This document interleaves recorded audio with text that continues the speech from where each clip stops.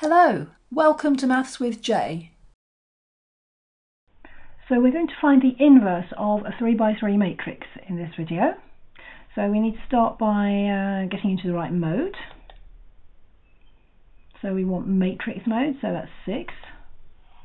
And then we can choose to put in a total of 3 matrices. We're just doing one, so let's go for mat A, for matrix A, so that's number 1.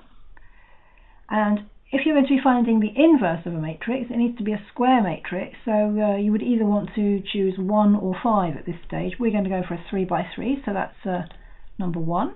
And then we're given a matrix with all its elements 0. So all we do now is key in the elements that we want in our matrix. So let's have 2, 2, 1. So that's our first row done. And then let's have a couple of negative numbers. So negative 1, negative 1.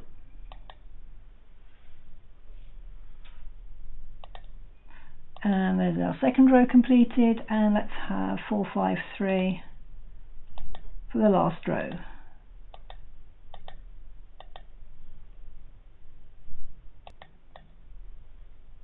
So we've input our matrix. So now we can clear that, and then if you look above the number 4, you can see that we've got a matrix written there. So we're going to do shift and matrix. So we want to get our matrix A, so mat A, so we're keying in 3. And we want the inverse, so we use the reciprocal button.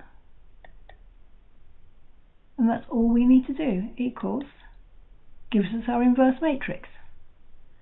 And you can see in the matrix we've got decimals, so the element that's highlighted initially is a 2.6, but it's shown as a fraction, as a top-heavy fraction in the bottom right-hand corner. So you could look at each element in turn if you wanted to see what it is exactly. In this case, because we're working in fifths, all the decimals are exact, but if it was something like sevenths, you would just have approximations here. So you may want to refer to the bottom right hand corner to get your exact values, so we can look at each value of the matrix in turn if we want to. The important thing here is not to try and use the x to the power of anything button. That won't work.